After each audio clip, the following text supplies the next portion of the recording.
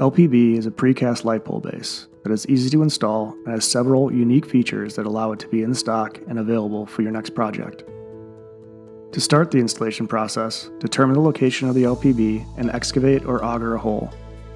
The depth of the hole is based upon the project required embedment plus an additional 6 inches to allow for placement of base stone. The diameter of the hole should be at least 30 to 36 inches to allow for room to work around the base.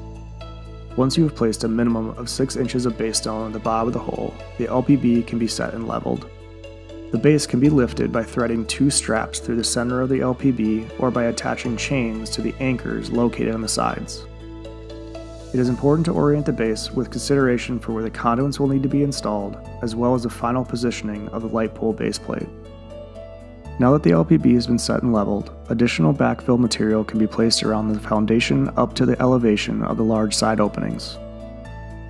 Backfill material should consist of crushed stone or on-site sandy material that is compacted in lifts. At this point, the required conduit can be installed utilizing the large side openings and center pathway located within the LPB.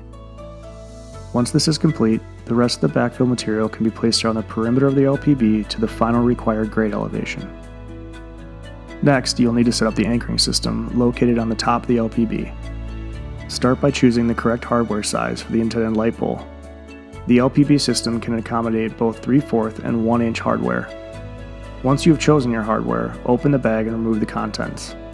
To begin the setup, start by placing a single anchor plate onto one of the carriage bolts and slide it down until the square hole seats onto the collar of the bolt. Note that the proper orientation of the anchor plate is with the most extreme rounded corners located on the top right and bottom left when placed onto the bolt. Next, you'll need to lower the carriage bolt and the anchoring plate into the slot until it reaches the bottom. Then, turn the bolt 90 degrees until it locks into place. Next, while holding the bolt, place one bearing plate washer and nut onto the bolt. At this point, leave the nut loose enough to allow for adjustments along the slot.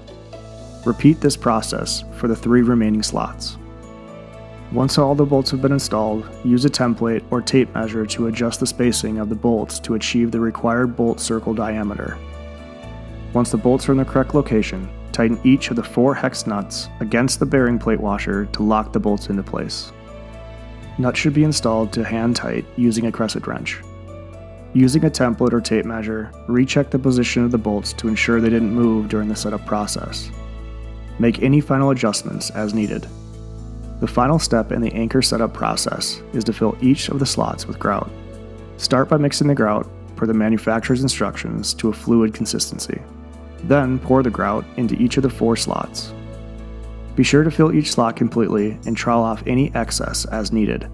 Please refer to LPB's full installation manual for additional guidance and information on the grouting process. At this point, the LPB installation is complete and you are ready to set up the light pole.